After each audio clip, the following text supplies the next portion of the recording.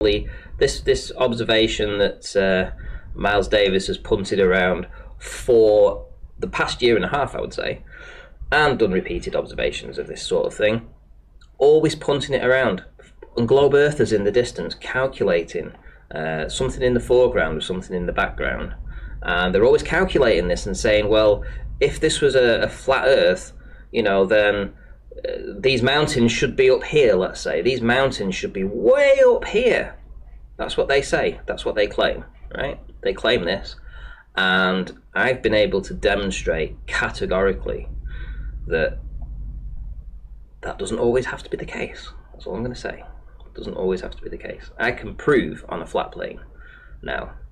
Not just talk about it, I can prove it. I've got demonstrable proving of it, that this image here can quite possibly, if not most definitely, be only on a flat plane.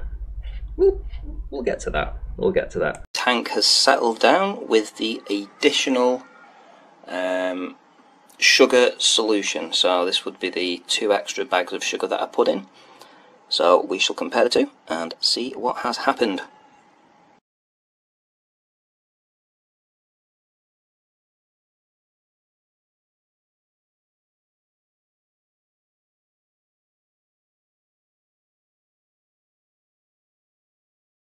These two images were taken in different density gradients. The first image on the left was taken after adding 1450 ml of sugar and 1.5 litres of water to the water already in the fish tank.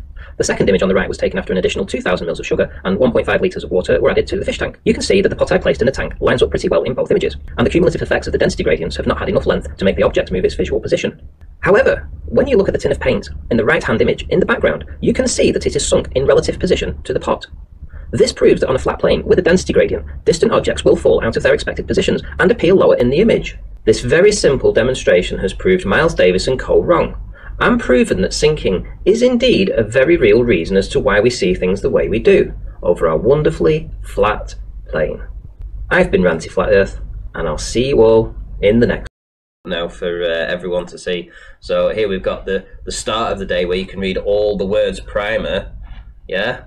And at the end of the day, primer, wow, well, that's way, way, way low down. Let me crop this out again, even more, so that you guys can see all of this.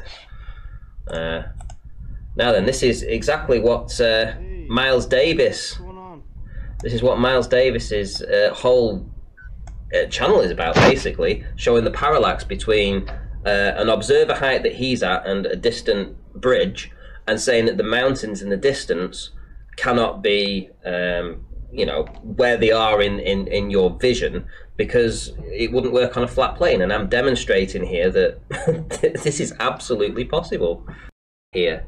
Whether or not you believe in photons or what have you, I'm not really bothered. I tend to subscribe to the idea that we just see something, we don't have something beaming into our eyes. I don't believe that. But whatever the effect is, it absolutely lowers it in the background. The density lowers that object in the background. And Miles Davis, who's put all those videos out of Trapane law, saying that there's a mountain in the distance and it's lower in perspective than it should be, and I've lined myself up at 210 meters and 210 meters to this tower in the foreground, and then in the background we have this mountain that's lower than it should be. Well, here's your answer on a flat plane, Miles Davis. Here's your answer. Here's every glober's answer when they turn around and say that you can use these type of observations. Let me bring up his observation.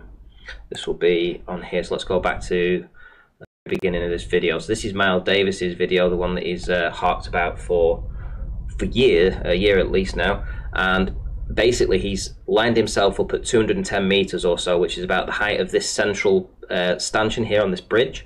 And in the background we have these mountains. And the mountains are not in the same position that they should be if you believe you live on a flat plane, right?